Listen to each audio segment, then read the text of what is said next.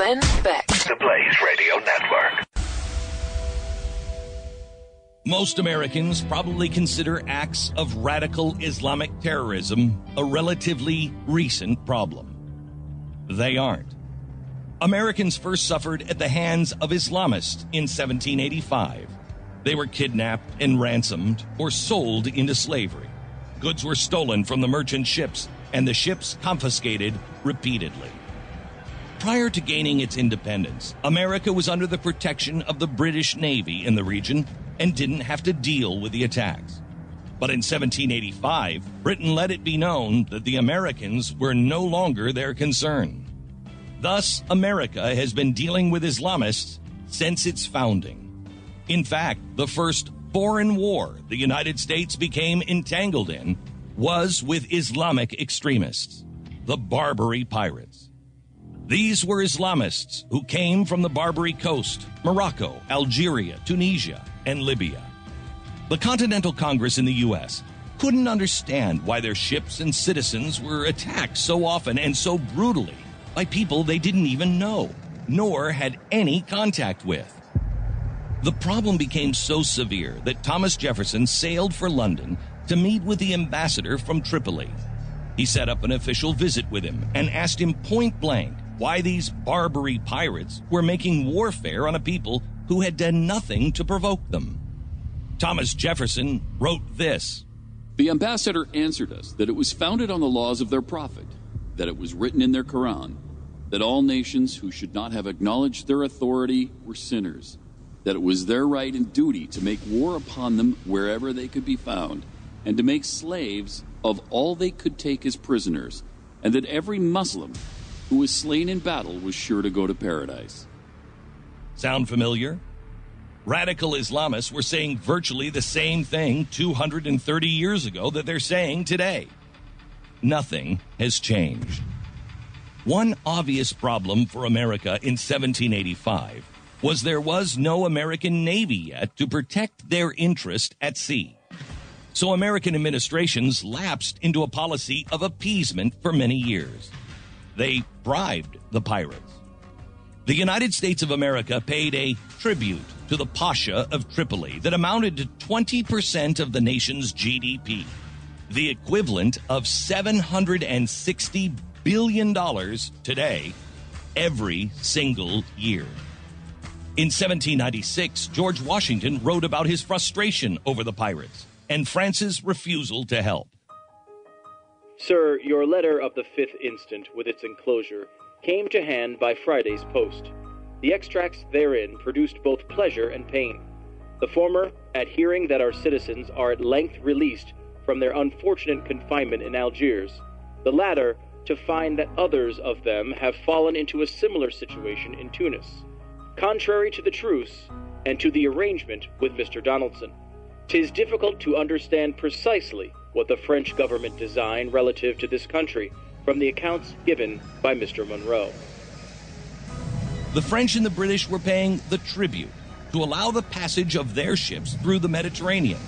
It was advantageous for them to allow the attacks on American ships, since those ships were in direct competition with the French and the British merchant ships. By 1794, the United States began building a navy for the purpose of finally ending the threat from the Islamist Barbary pirates. And in 1801, President Thomas Jefferson had enough. He had grown weary of nearly bankrupting the nation with the ridiculous, exorbitant tribute. He stopped paying the tribute, and the Pasha of Tripoli declared war on the United States. America's first foreign war had begun. Jefferson, with the authorization of Congress, sent the newly manufactured American warships and Marines to the Barbary Coast. Blockades and battles followed. The American Navy won virtually every battle. However, in October 1803, the USS Philadelphia ran aground on a reef patrolling the Tripoli harbor, to be captured by the Islamists. They then renamed it the Gift of Allah and used it again as a gun battery against the American fleet. On the night of February 16, 1804, Lieutenant Stephen Decatur and a small group of Marines took off in a captured Tripolian vessel, tricking the sailors aboard the captured American ship, allowing them to get close enough. Then they stormed the ship, overpowered the Tripoli sailors, and blew up the ship. Even famed British Admiral Horatio Nelson reportedly called this the most bold and daring act of the age. By 1805, the U.S. Navy had won the war and subdued the pirates into signing a treaty to end all tribute paid to the pirates and end all violence against U.S. ships sailing the Mediterranean. Jefferson's envoy from the State Department, Tobias Lear, despite the overwhelming American victories, including taking the port city of Dern, squandered those gains by agreeing to a $60,000 ransom payment for captured Americans. The peace only lasted 2 years. Radical Islamists from Algiers began attacking U.S. ships again in 1807, shortly after the American naval withdrawal from the area. Meanwhile, tensions and disputes had heated up again for the U.S. with Britain and, to a lesser extent, France. With American independence literally on the line again, America was unable to deal with the threat from the Islamists. War broke out in the United States as Britain attacked. And the War of 1812 forced Americans to put everything they had into fighting for their freedom against the world's superpower a second time. Once the Second War with Britain was won, President James Madison turned his attention to the Barbary pirates to put an end to the attacks in the Mediterranean once and for all. After the War of 1812, the U.S. Navy was now much larger. And in 1815, Madison sent an entire squadron to Algiers, led now by Commodore Stephen Decatur, veteran of the First Barbary War. The war lasted into part of 1816, but again, American forces routed the Islamists and forced the Algiers ruler, Dey Omar, to reluctantly sign another treaty, this one spelling out that there would be no further tributes, no further ransoms. He also secured the release of all European prisoners from the pirates. Decatur then sailed to Tunis and Tripoli and demanded that they sign the same agreement. They did. In the meantime, Dey Omar decided to go back on the treaty and resume his attacks on American ships. So the U.S. sent another squadron to Algiers. And after the bombardment of the city, Dey Omar signed a new but virtually identical treaty. This time, the attacks on American vessels by the Barbary pirates stopped. But Algiers would again begin attacking other ships in the region, all the way until the French invasion of Algiers in 1830. That finally ended the piracy for good. Even America's founders, Washington, Jefferson, Madison, had to deal with Islamic extremists. Even they had a hard time understanding what they were up against and how to deal with it. They also learned that when the interest of nations, in their case nations like Britain and France, don't align with their own, that the terrorist activity is not only not dealt with, it's actually encouraged. On the next episode, we show you some examples of the kind of terrorism that arises when it doesn't seem to be in anyone's interest to stop it. Glenn Beck. This is the Glenn Beck Program. When Americans think of terrorists, they nearly always think of Al-Qaeda or ISIS. But there is a group of bloodthirsty terrorists headquartered in Nigeria that have killed far more than either of those organizations. Boko Haram. Its name means Western education is forbidden.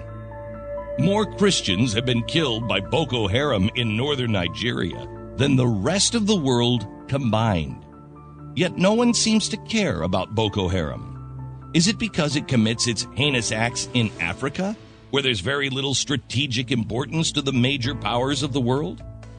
Boko Haram was founded in 2002 by its leader, Mohammed Youssef, to overthrow the Nigerian government and usher in an Islamic State. The group has frequently used bombings, assassinations, and kidnappings, and their female victims have been sold into sex slavery to further its goals. In 2009, Boko Haram carried out a series of attacks on police stations and other government buildings.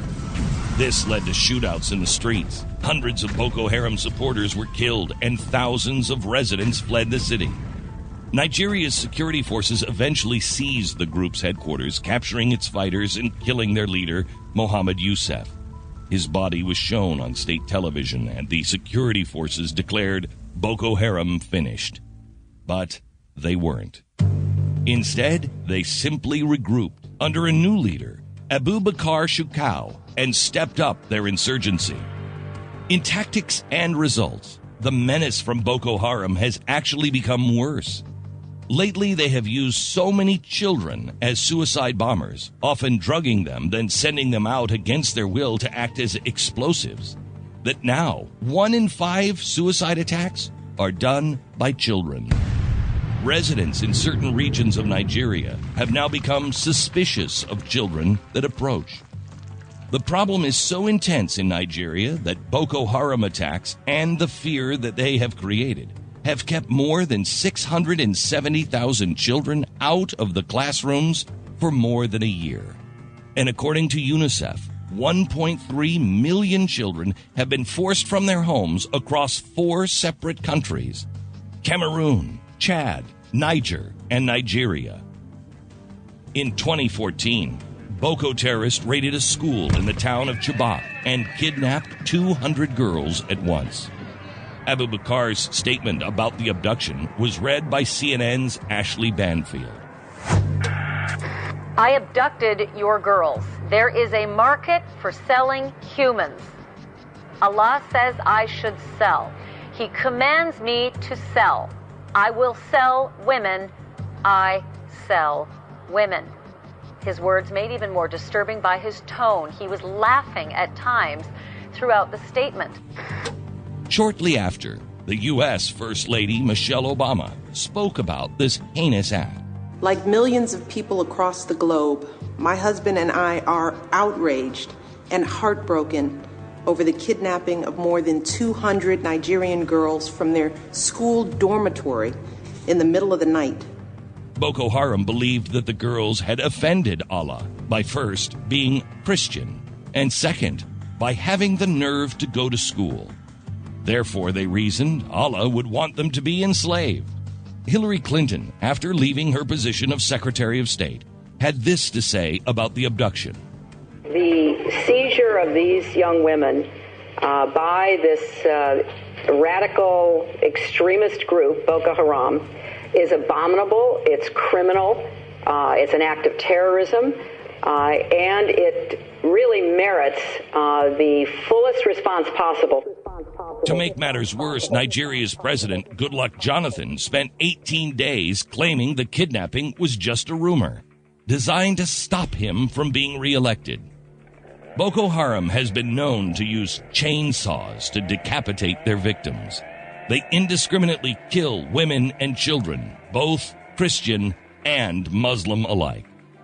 One Nigerian soldier who was interviewed by Vice explained why he fights against them and how he feels about the terrorist organization. We need to come here so that we can settle the peace, because the innocent have been dying. They've been killing the innocent. So people have run away from their homes, make them homeless. Those that are in school, they make them run away from school. The business, no business no anymore. You feel good about going after Boko Haram? Yeah, I want to fight for my country. And if I die for my country, I know I die for my country. When the Boko Haram started, they were like burning churches. So people thought they were Muslims. What are these people? They fight the Christian, they fight the Muslim. So nobody know about them. We believe they are devils. They don't have heart. So they are not Christian. To me, they are not Muslim. In January 2015, they burned 16 villages to the ground, leaving piles of bodies so deep that survivors couldn't count them all. Also, January 2015, Boko Haram attacked the Nigerian town of Baga, killing up to an estimated 2,000 civilians, making it one of the largest terrorist atrocities in world history, perhaps second only to 9/11 in the United States. Later that year, Nigerian President Goodluck Jonathan's luck seemed to sour when he lost the election to Muhammadu Buhari, who vowed to wipe out Boko Haram within the first 9 months of taking office. An Al Jazeera reporter, Martine Dennis, recently asked Buhari about the Nigerian security situation. Now, security is such a big problem, isn't it? You spoke to me almost exactly a year ago when you were a presidential candidate. You then promised to Nigeria that you would defeat Boko Haram by the end of 2015. Clearly, you haven't. You failed. I haven't failed. I haven't failed. I haven't failed. Just as the Mujahideen in Afghanistan morphed into Al-Qaeda and went from an uneasy ally of the West to a very dangerous and lethal enemy, neglect of this situation in Nigeria with Boko Haram could also turn deadly serious for the United States and others. Boko Haram's leader, Abubakar Shekau. We have killed countless soldiers, and we are going to kill more. Our strength and firepower is bigger than that of Nigeria. Nigeria is no longer a big deal to us, as far as we are concerned. We will now comfortably confront the United States of America. Just who is this man? Threatening the United States of America, abducting little girls, selling them as sex slaves, using children as suicide bombers, indiscriminately killing thousands of Christians and Muslims, and murdering fellow human beings with chainsaws. The BBC wanted to know, and in 2014, shortly after the abduction of the 200 schoolgirls. This is Abubakar Shekau, the leader of the feared Boko Haram militant group. Little is known about the man whose gunmen abducted 200 schoolgirls from the town of Chibok in the northeast of Nigeria. Filming openly in the region is dangerous, so the BBC has travelled covertly into the north of the country and has gained exclusive access to people who knew him well. Interviews have been done anonymously, as people are too scared of reprisals. This man was a member of what became Boko Haram. He knew Shekau personally. He's a fanatic, not well versed in Islamic law. He takes hasty decisions and is very hard line on Islamic matters. And even his former mentor was careful around him because he was not open to any form of compromise. Shekau spent his formative years here in Maiduguri, a major city in the northeast of Nigeria. Even by local standards, Shekau lived in abject poverty in this house in a slum quarter of the city. Shekau later enrolled himself at this formal Islamic school run by the government. One former classmate remembers him as a loner who kept himself apart from the other students. We thought of him as psychologically affected. Just looking at him, you could tell that he was not completely with it. But Shekau went on to lead Boko Haram 5 years ago, instigating a wave of terror through bombings and abductions. I headed north to meet another former colleague of Abubakar Shekau. He thinks the international outcry over the abductions of the 200 schoolgirls will have played well with the leader of Boko Haram. He will have been pleased with all the media attention. He's happy with what they've done. He said that they will sell the girls on as slaves and has made it abundantly clear that they will abduct more girls. Isolated as Boko Haram is, and led by a man described as unhinged as Shekau, they are continuing to wreak havoc in Nigeria. But we might be tempted to believe that they are just disconnected from the groups who've demonstrated the ability to raise money and reach into other regions of the world. Is there a Boko Haram Africa connection to Middle East extremists? Absolutely. Boko Haram is an official affiliate of ISIS. So they declared bayat, allegiance to ISIS earlier this year. And they now, if you ever have the misfortune of seeing one of their propaganda videos, you'll see that they refer to themselves as the Islamic State in West Africa. They've gotten a little slicker in their propaganda, particularly the videos. So they are an official affiliate and consider themselves a part of the Islamic State. It is time for the United States of America and its citizens to step up its efforts to eliminate bloodthirsty terrorists like Boko Haram, given that they are now joined with ISIS. And they're not the only rising threat to be concerned about. We pick it up there in the next episode. Glenn Beck. The Blaze Radio Network. In earlier episodes, we told you about radical Islamic terrorism's long history in Africa. America's first foreign war was with the Islamists known as the Barbary Pirates, mostly from Tripoli and Algiers. Then we carried the discussion forward to Nigeria's ultra-deadly and despicable Boko Haram group. Terrorists who have killed thousands, sold thousands more into sex slavery, and who are so cowardly they use little girls as suicide bombers. In this chapter, we explore another radical African terrorist cell with ties to Al-Qaeda in the Middle East and possibly Boko Haram in Nigeria.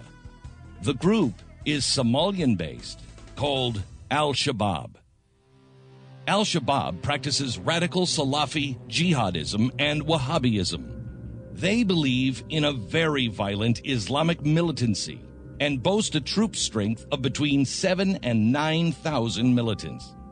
In 2006, Al-Shabaab gained control over Somalia's capital city, Mogadishu. That raised fear in Ethiopia that the group's violence would spill over into their country. So in December of 2006, the Ethiopian military launched an offensive into Mogadishu and successfully drove Al-Shabaab out of the city.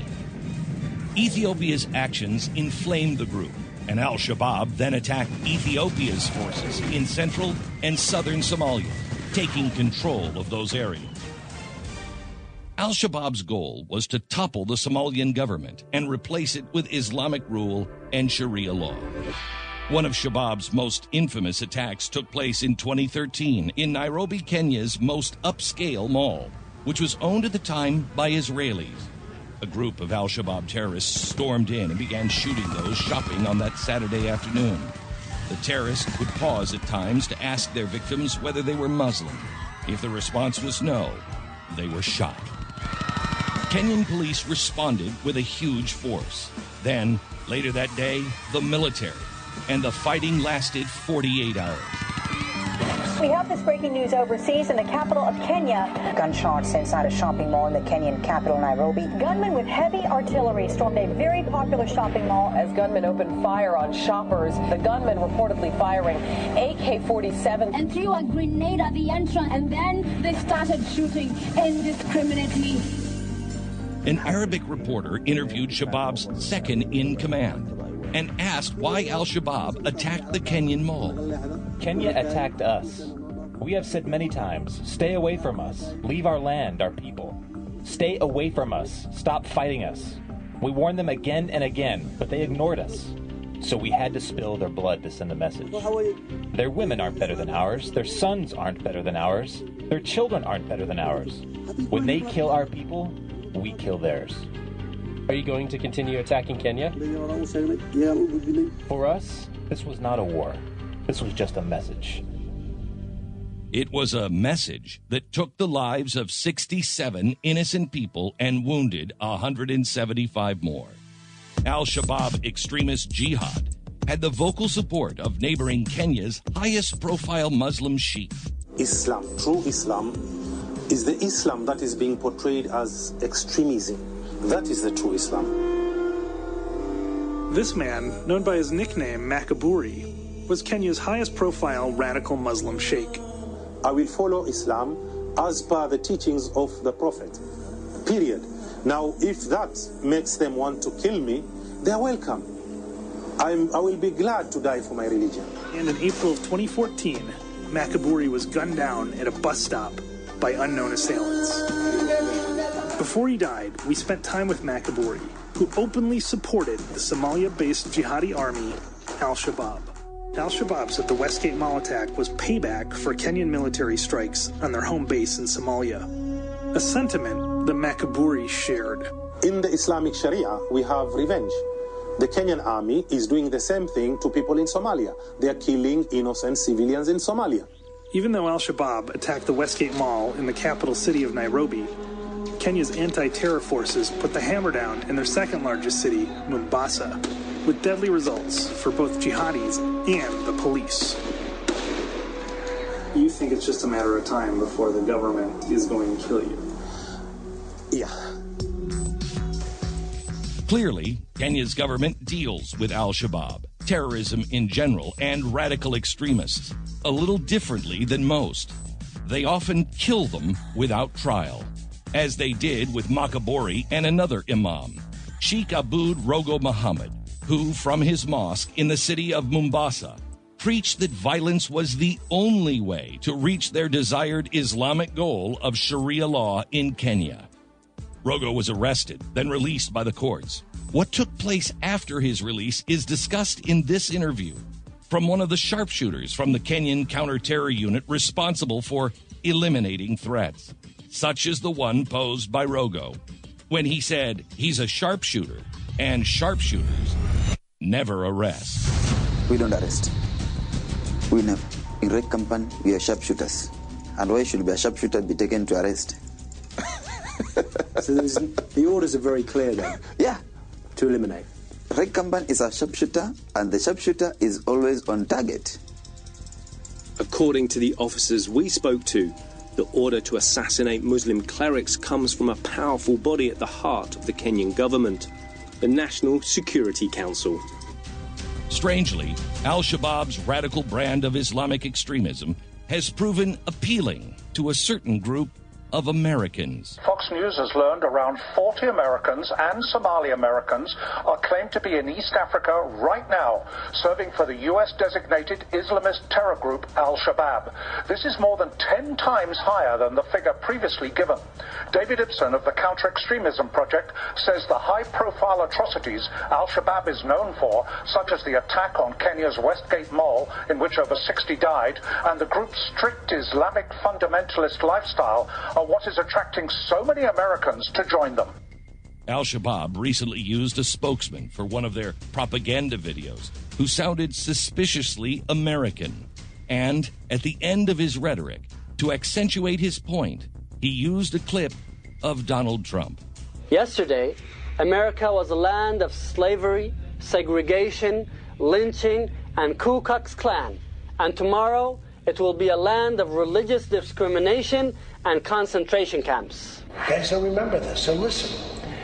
Donald J. Trump is calling for a total and complete shutdown of Muslims entering the United States until our country's representatives can figure out what is going on. Another one of these radicalized Americans, this one not from Michigan, but instead from the Deep South, Daphne, Alabama, was Omar Hamami. Hamami was raised Southern Baptist by an Irish-American Baptist mother and a Syrian Muslim father. And unlike what is typically heard in cases like this, was not shunned by his classmates. He was not a loner. He was elected president of his sophomore class in high school. He was bright and considered a leader among his classmates. And he even dated one of the more popular girls in school. However, after his father rediscovered his Islamic roots, Omar converted to Islam as a teenager, and by his early 20s had become radicalized. Several years ago, he suddenly uprooted his life, moved to Somalia to join al-Shabaab's terror organization, where he rose quickly through the ranks to the inner leadership circle. Along the way, he recorded this. Mortar by mortar, shell by shell, only gonna stop when I send them to hell. They lifted Somalia's stupid firearm ban after the warlords were ruined and ran. Now when they place Habashid all stand from the east to the west, the head's gonna span. Word by word. Shockingly, no Grammy nominations resulted from his efforts. Hamami eventually fell out of favor with Shabaab's leadership, who were offended by his attempts to gain fame and by the fact that his kind of music was forbidden by their brand of Islam. Finally, after several false alarms, Hamami, who now went by the name Abu Mansour al-Amariki, or the American, was in fact ambushed and killed by al-Shabaab fighters. Still, many other Americans remain with the group in Somalia and Kenya. American President Barack Obama has recognized the need to neutralize al-Shabaab. What we discussed was the importance of, number one, continuing the effort to root out al-Shabaab's capacity inside of Somalia, working jointly. And as we speak, Kenya is working with Ethiopia and with the United States and others to further degrade al-Shabaab's space of operations inside of Somalia. So we have to keep that pressure going, even as we're strengthening the Somalian government, because part of the reason that al-Shabaab was able to emerge as a significant threat to the region was a non-functioning government, effectively a failed state in Somalia for so long. Hopefully, each of the world leaders involved in this fight will commit to aggressively doing what it takes to resolve and eliminate this serious threat. In the next episode, we take a look at what happens when the world doesn't take that threat seriously. Glenn Beck.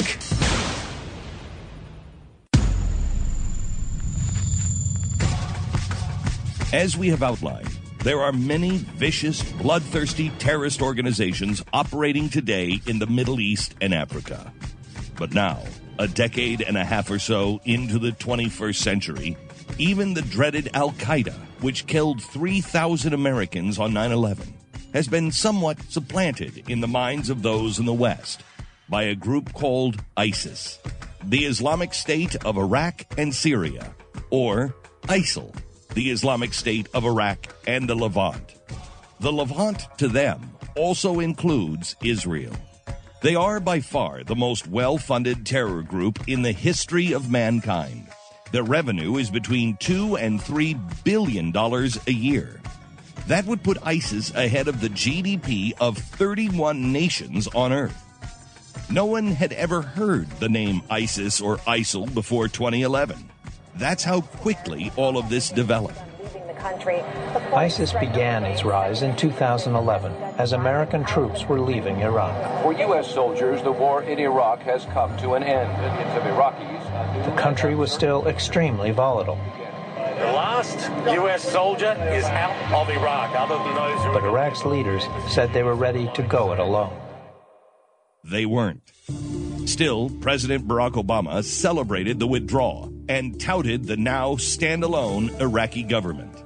What we have now achieved is an Iraq that is self-governing, that is inclusive, and that has enormous potential.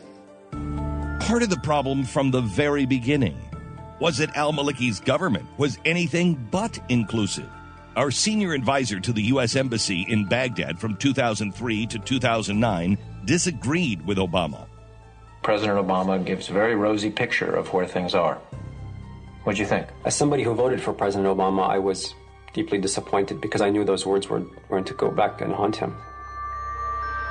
The very day of the announcement with al-Maliki, the leader of Iraq got a message from his people in Baghdad that some of his vice president's Sunni bodyguards might be planning some sort of uprising. Al-Maliki discussed it with President Obama, who told him that all countries have their own internal affairs to deal with. Al-Maliki took that as a green light to rid himself of his enemies without U.S. intervention. He immediately set out to do that, arresting the 16 vice presidential bodyguards the next day. The attacks on Sunnis only escalated from that time on. After Maliki had Iraqi forces raid the home of a very vocal opponent to the Maliki regime, they killed his brother and arrested a radical Sunni member of parliament who hasn't been seen since. Soon, the Sunni population in Iraq had had enough. Massive Sunni protests began to spring up. Although al-Qaeda had indeed been crushed by the U.S. military, the few that did survive were the most radical, hardcore, and battle-tested of them all. They banded together with the surviving members of Saddam Hussein's Ba'ath Party, and together they began to recruit and attack Shia Muslims and Christians by the score. The new Islamic State leader, Abu Bakr al-Baghdadi, took some of these hardened terrorists and sent them to Syria to recruit and fire up the Sunni population there. It worked. After organizing into the Islamic State, one of their biggest operations in the beginning was to free 500 prisoners from Abu Ghraib near Baghdad. It shocked the Iraqis and the world. that this new terror entity could pull off such an operation. Al-Baghdadi was not content with simply attacking targets and killing people. His vision was much larger. Al-Baghdadi declared a caliphate, meaning that this group would attack and hold on to territory. It also meant that they would not recognize borders, that as far as they were concerned, all of the territory in the Middle East was now part of this new Islamic State. Baghdadi knew that such a declaration also bound the Muslim Salafis, a radical jihadist sect, to join their cause, as it was part of their religious doctrine to do so. Bolstered by the new recruits, the Islamic State attacked Ramadi and Fallujah. The fighting lasted only a few days. In the end, the Iraqi army was no match. In early 2014, Kurdish intelligence got word to al-Maliki that ISIL was planning to overrun Iraq's second largest city, Mosul. The warning also made it to the ears of U.S. President Barack Obama, but little to nothing was done. Perhaps the leaders believed the city was secure with 30,000 Iraqi troops there to protect it. In fact, in January 2014, in an interview with the New Yorker magazine, Obama referred to ISIL as a JV team. President Obama speaking out about America's deadliest enemies. His choice of words getting a lot of attention. In an interview with the New Yorker magazine, he compares groups linked to al-Qaeda to an amateur basketball team. Quote, "The analogy we use around here sometimes, and I think is accurate, is if a JV team, meaning junior varsity team, puts on Lakers uniforms, that doesn't make them Kobe Bryant," end quote. However, in June of 2014, that same JV team sent just 1,500 fighters to Mosul. And after 2 massive suicide car bomb explosions, most of those 30,000 in the Iraqi army had run for the desert or blended in with the community. Among those who stayed to fight, some were burned to death, hanged, or crucified during the siege. The Islamic State had taken a city of 1.8 million people, and the Iraqi army was showing that they had no stomach for the fight to defend their own country. Once Mosul was taken, al-Baghdadi brazenly preached a sermon from the town's main mosque in broad daylight. Baghdadi gave a sermon in Mosul. Bin Laden never did that. Zawahiri never did that. Their victory in Mosul yielded a huge payoff. American military equipment the Iraqis had abandoned and left behind, the M1A1 tanks, heavy armored vehicles, and much more. The Islamic State then took several more on the southward march toward Baghdad, including Tikrit, Saddam Hussein's hometown. But their reign of terror didn't stop with military moves. In northern Iraq, when they'd overrun the towns and villages, they offered the Christians there 3 choices: convert to Islam, pay a tax amounting to all of their yearly income, or be murdered. They found new ways to execute those who opposed them through drowning, burnings, or just taking them to the beach and putting a bullet in the back of their head. They were also very technologically savvy, releasing high production value videos of their heinous crimes. As we mentioned before, this set them apart from even the Nazi regime, who tried desperately to hide their crimes. As we mentioned before, ISIL is incredibly well funded. They have carved out an area larger than Great Britain, which they control. The vast majority of the $2 to $3 billion in incoming revenue is all from oil wells that they've seized in Iraq and Syria and now control. They then sell the oil on the black market. Knowing this, why didn't President Barack Obama direct the United States forces to attack those oil wells? Former CIA Director Michael Morrell explains. And we didn't go after oil wells, actually hitting oil wells that ISIS controls, because we didn't want to do environmental damage and we didn't want to destroy that infrastructure. And that seemed to sum up the American administration's priorities in the battle against terrorism. Men and women are being burned alive, drowned, executed, crucified in the name of radical extremist ideology. But the environment apparently took precedence. Glenn Beck.